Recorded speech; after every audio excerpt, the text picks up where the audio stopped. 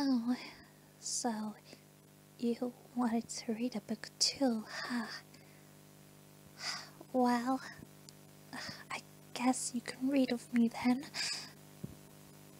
Anyway, you might be able to help. Well, after I gave Yuri one of my comic books and some of my manga to read, well, she gave me one of these books that she likes, and well, I don't really like these kind of books, but I don't want to hurt her feelings, so I guess I'll give it a go. Anyway, you might be able to help me out a bit with reading it. What is it? Can you not read the title? It says it's Scottish fairy tales or something like that.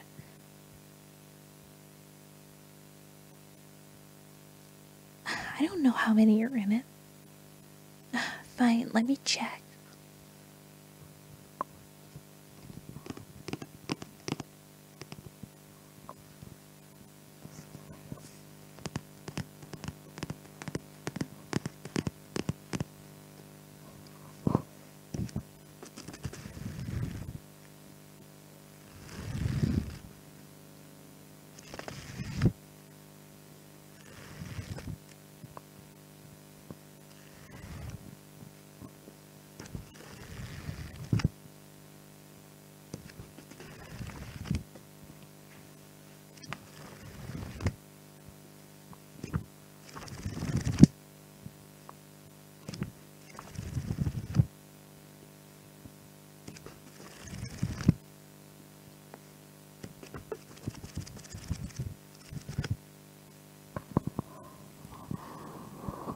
Okay, so there are 1, 2, 3, 4, 5, 6, 7, 8, 9, 10, 11, 12, 13, 14, 15, 16, 17, 18, 19, 20, 21, 22, 23, 24.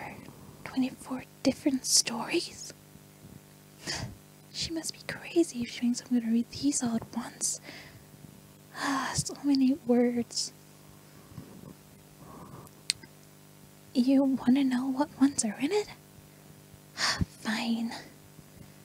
Alright, there's Thomas the Rhymer, Gold Tree and Silver Tree, Witty Story, The Red Eaton, The Seal Catcher and the Merman, The Page Boy and the Silver Goblet, The Black Bull of Norway, The Wee Bannock, The Elven Knight, What to Say to the New Moon, Harptrot the Spindress, Nibbity Fit and Clippity Fit. What are these names? The Fairies of Merlin Crag, The Wedding of Robin Redbreast and Jenny Wren, Dwarf Stone, Kenobi Dick and Thomas of I don't even care. The Lardicle, Pussy Bronze, The Milk White Dew, The Dragon Hogley, The Witch of Fife, Brownie O'Fernan, jeez. I knew you really liked hard-worded books, but this really takes the cookie. Here, let's... I don't know, The Seal Catcher and the Merman sounds at least interesting, so, why don't we try that, huh? Yeah, that sounds good. Okay, let me just get to it.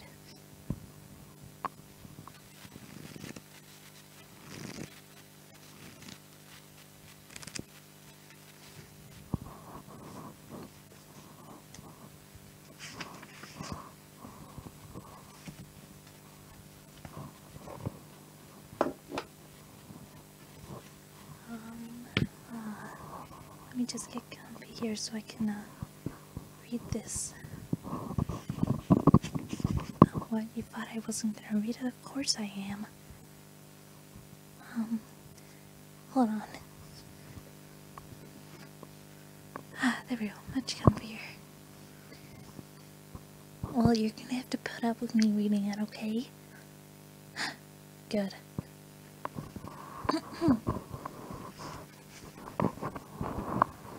Don't make fun of me if I get anything wrong.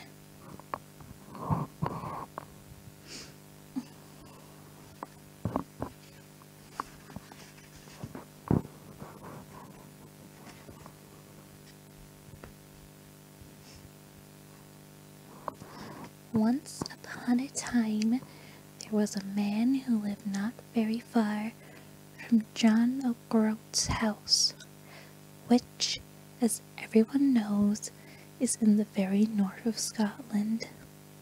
He lived in a little cottage by the seashore, and made his living by catching seals and selling their fur, which is very valuable. This is so boring already. He earned a good deal of money in this way, for those creatures used to come out of the sea in large numbers and lie on the rocks near his house, basking in the sunshine, so that it was not difficult to creep up behind them and kill them. Well, he seems pretty dickish. Some of those seals were larger than others, and the country people used to call them roin, and whisper that they were not seals at all, but mermen and merwomen who came from a country of their own, far down under the ocean, who assumed the strange disguise in order that they might pass through the water and come up to breathe the air of this earth of ours. Oh, why would you be so dumb? But the seal catcher only laughed at them and said that their seals were most worth killing, for their skins were so big that he got an extra price for them. Now only... Don't make fun of me, okay? Let me try that again. Now it chanced one day, when he was pursuing his calling, that he stabbed a seal with his hunting knife, and whether the stroke had not been sure enough or not, I cannot say, but with a loud cry of pain, the creature slipped off the rock into the sea, and disappeared under the water, carrying the knife along with it. The seal catcher, much annoyed at his clumsiness, and also at the loss of his knife, went home to dinner in a very downcast frame of mind. Serves him right. On his way he met a horseman, who was so tall and so strange-looking, and who rode on such a gigantic horse, that he stopped and looked at him in astonishment, wondering who he was and from what country he came. The stranger stopped also, and asked him his trade, and on hearing that he was a seal catcher, he immediately ordered a great number of seal skins. The seal catcher was delighted, for such an order meant a large sum of money to him. But his face fell when the horseman added that it was absolutely necessary that the skin should be delivered that evening. "I cannot do it," he said in a disappointed voice, "for the seals will not come back to the rocks again until tomorrow morning. I can take you to a place where there are any number of seals," answered the stranger, "if you will mount behind me on my horse and come with me." Well, that seems like a really dumb idea. The seal catcher agreed to this, and climbed up behind the rider, who shook his bridle rein, and off the great horse galloped at such a pace that he had much ado to keep his seat. On and on they went, flying like the wind, until at last they came to the edge of a huge cliff, the face of which went sheer down to the sea. Here the mysterious horseman pulled up his steed with a jerk. "Get off now," he said shortly. The seal catcher did as he was bid, and when he found himself safe on the ground, He peeped cautiously over the edge of the cliff to see if there... hold on, I need to turn the page.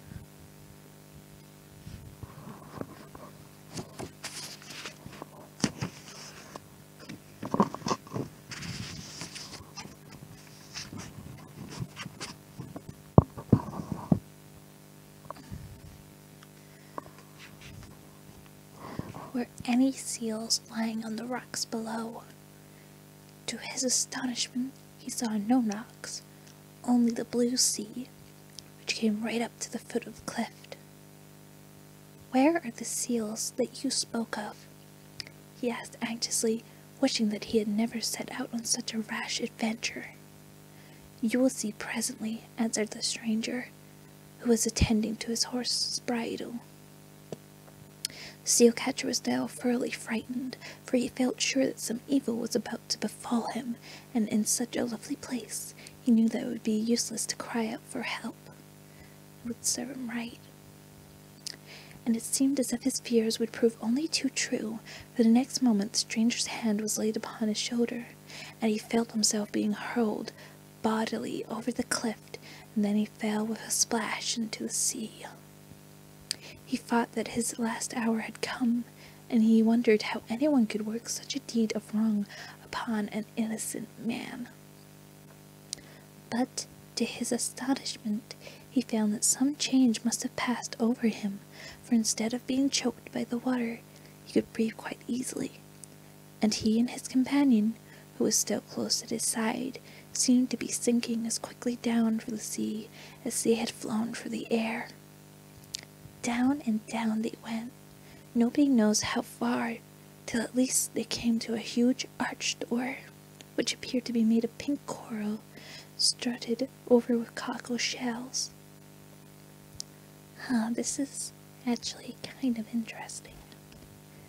It opened of its own accord, and when they entered they found themselves in a huge hall, the walls of which were formed of mother of pearl, and the floor of which was a sea sand smooth and firm and yellow.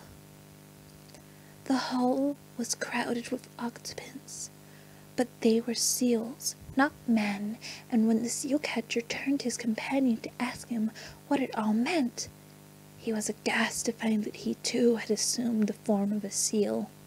He was still more aghast when he caught sight of himself in a large mirror that hung on the wall, and saw that he also no longer bore the likeness of a man, but was transformed into a nice, hairy brown seal. "Oh, woe is it to me," he said to himself, "for no fault of mine. Oh, and this artful stranger hath laid some baneful charm upon me, and in this awful guise will I remain for the rest of my natural life." I hate it when people talk like this. It's so confusing. At first, none of the huge creatures spoke to him.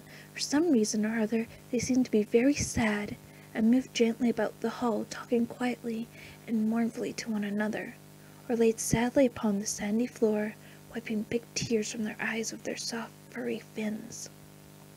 But presently they began to notice him, and to whisper to one another, and presently his guide moved away from him, and disappeared through a door at the end of the hall.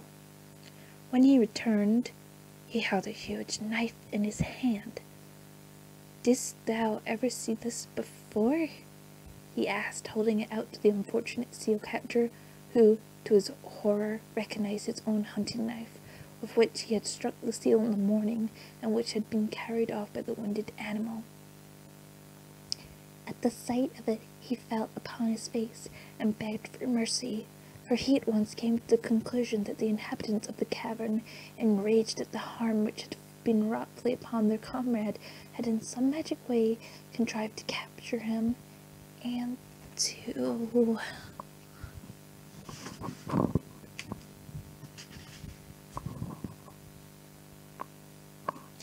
bring him down to their subterranean abode in order to wreak their vengeance upon him by killing him.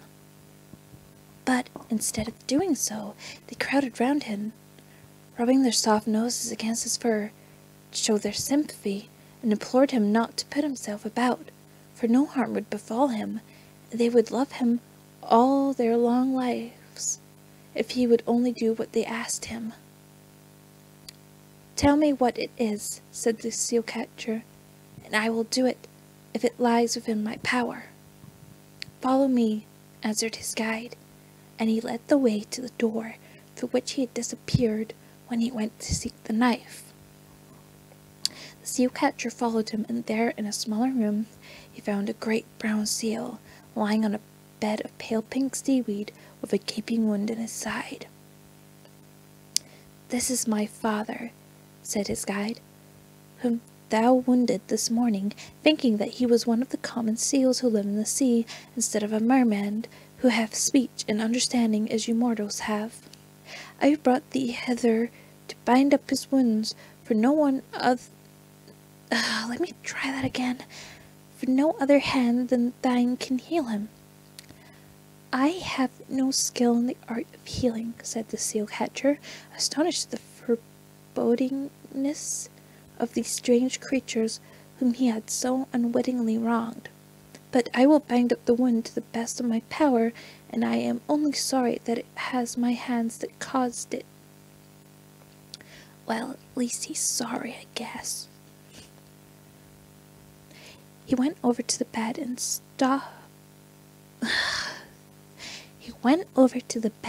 stooping over the wounded merman, washed and dressed the hurt as well as he could, and the touch of his hands appeared to work like magic, for no sooner had he finished than the wound seemed to deaden and die, leaving only the scar, and the old seal sprang up as well as ever.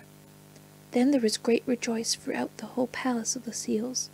They laughed, and they talked, and they embraced each other in their own strange way, crowding round their comrade, and rubbing their noses against his, as if only to show him how delighted they were at his recovery.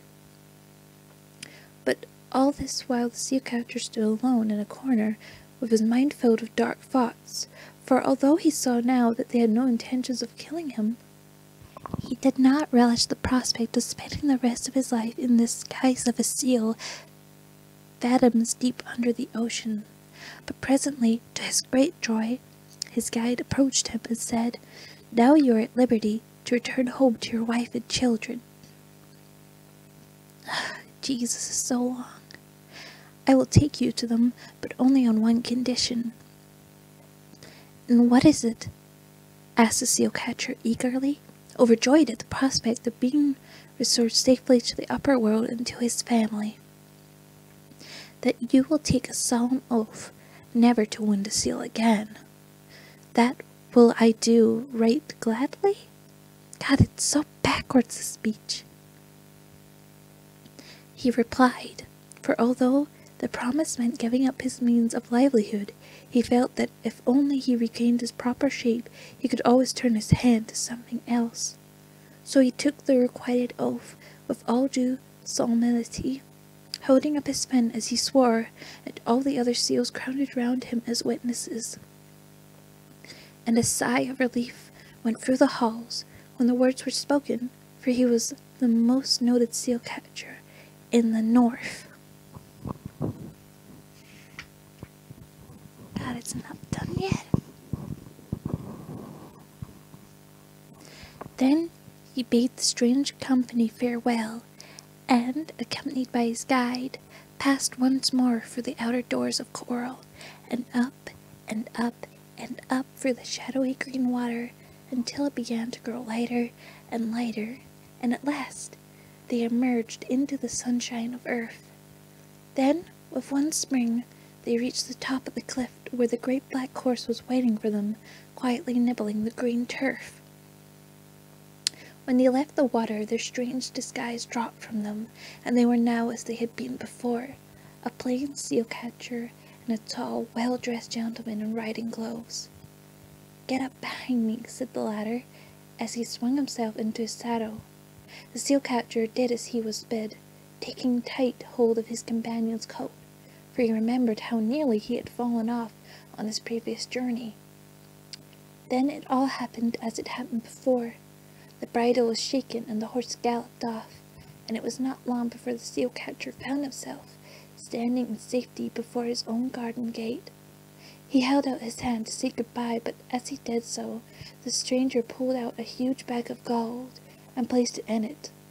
"Thou hast done thy part of the bargain, we must do ours," he said. "Men shall never say that we took away an honest man's work without making reparation for it, and here is what will keep thee in comfort to thy life's end." Then he vanished, and when the astonished seal catcher carried the bag into the cottage and turned the gold out on the table, he found that what the stranger had said was true, and that he would be a rich man for the remainder of his days. Well, that story wasn't as bad as I thought it would be. Well, I'm not tired yet, so maybe it wouldn't be so bad to maybe have another one. Not that I really care if you mind or anything. Well, I'm glad that you like the idea. Well, since it's on the next page, how about the page boy in the silver goblet? Good. Fine. Not that I care if you care. Alright. The page boy in the silver goblet. There was once a little page boy who was in service in a stately castle. He was a very good-natured little fellow, and did his duty so willingly and well that everybody liked him, from the great earl who he served every day on bended knee to the fat old butler whose errands he ran. Sounds like me. Now, the castle stood on the edge of a cliff overlooking the sea, and although the walls at the side were very thick, in them there was a little postern door, which opened onto a narrow flight of steps that led down the face of the cliff to the seashore, so that anyone who liked could go down there in the pleasant summer mornings and bathe in the shimmering sea.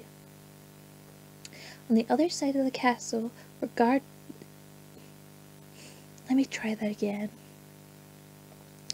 On the other side of the castle were gardens and pleasure grounds, opening onto a long stretch of heather-covered moorland, which at last met a distant range of hills.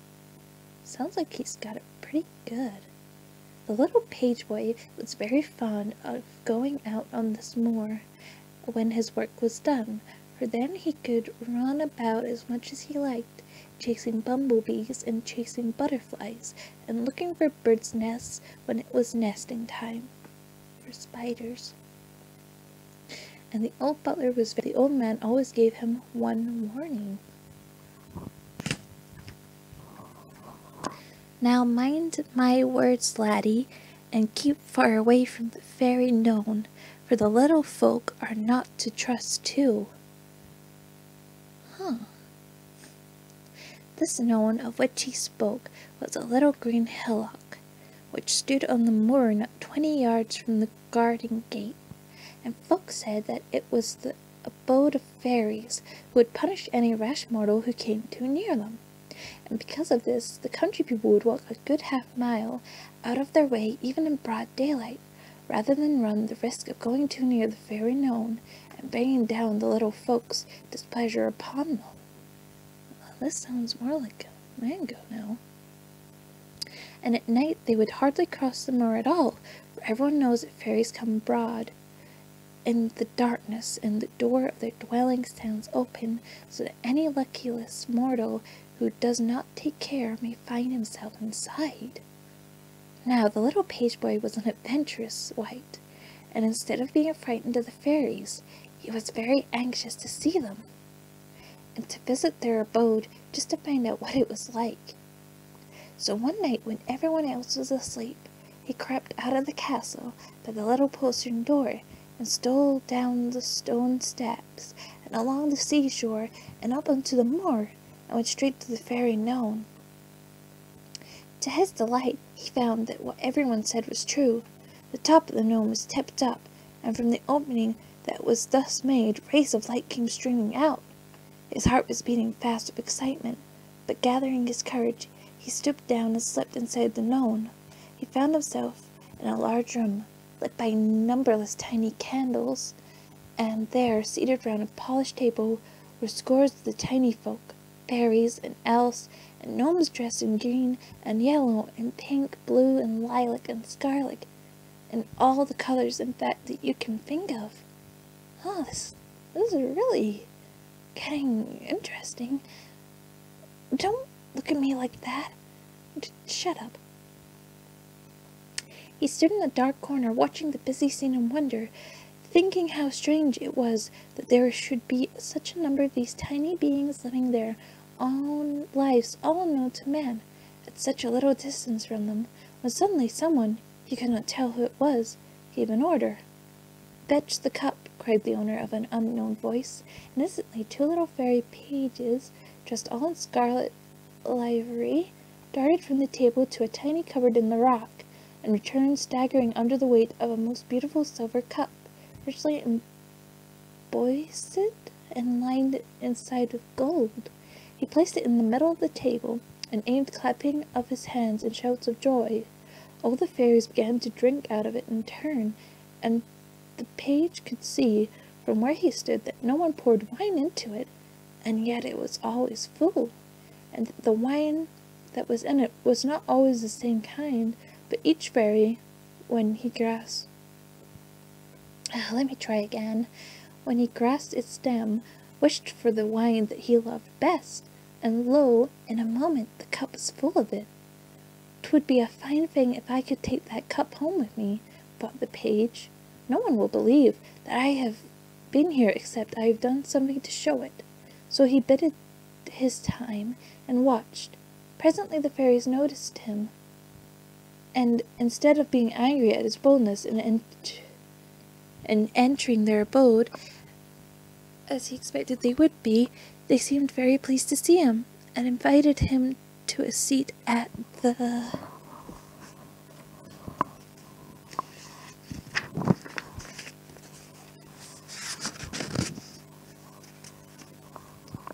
table. But by and by they grew rude and insolent, and jeered at him for being content to serve mere mortals, telling him that they saw everything that went on at the castle, and making fun of the old butler whom the page loved with all his heart.